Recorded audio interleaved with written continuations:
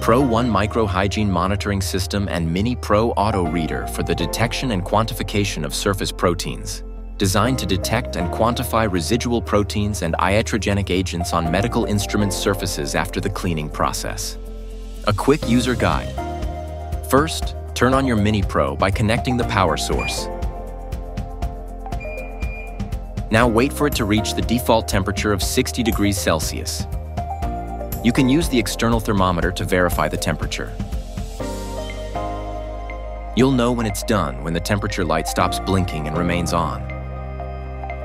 Remember that the PRO1 Micro should be stored vertically and refrigerated.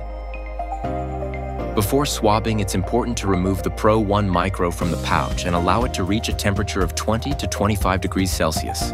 Now, remove the swab from the device and carefully apply 2 drops of moisturizer on the swab tip. Rotate the swab after the first drop to be homogeneously hydrated and ensure the drops don't fall off the swab.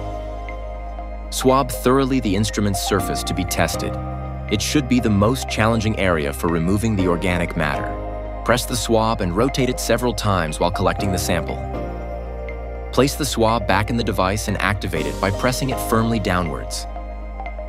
Shake it vigorously downwards for about 15 seconds. The solution must turn green.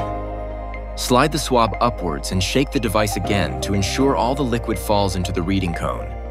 After activation, the PRO1 Micro must be incubated immediately. Hold the Position Pro button to enable the position's reading mode. Place the protein pen in the activated position. Ensure it is correctly inserted into the bottom of the position, and the pen does not rotate. Hold the Pro button for 1 second again to start the incubation and wait for the result. The PRO1 Micro reading process takes 4 minutes in the Mini Pro Auto Reader and 7 minutes in IC1020FR and IC1020FR LCD incubators. The color of the solution on the PRO1 Micro can be used for an optional qualitative reading only if the interpretation is done immediately after the protein pen is removed when the program ends, using the provided color card as a reference. If the protein pen is not removed as soon as a result is informed, the color of the solution will continue to evolve. For this reason, an audible alarm will be set off 30 seconds before the reading ends to warn the operator that the incubation time is about to finish. You can turn off the alarm by pressing the alarm button. When the incubation is completed, the Mini Pro will print the results and display a red or green light. Green light means the amount of residual protein swabbed is below the threshold set. Red light indicates the amount of residual protein swabbed is above the threshold set. Further details will be shown in the printed ticket. Also, you can use our exclusive Bionova Cloud Traceability Software to track, save, and manage all your readout processes.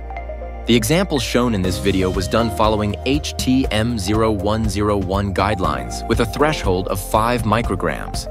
But we also developed a mobile app called Surface Eye, designed to comply with International Standard ISO 15883 Part 5 2021.